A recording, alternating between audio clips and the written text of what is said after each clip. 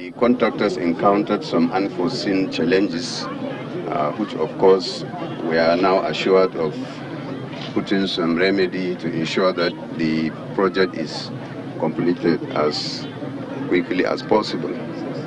Because what we are looking for is speedy completion of this project so that our communities will benefit from it.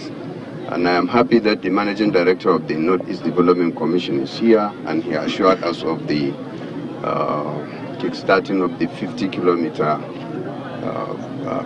Gujba-Mutai road. This is quite encouraging, and of course we have to thank Mr. President for establishing the Northeast Development Commission and for what he's been doing to ensure that we rebuild the Northeast.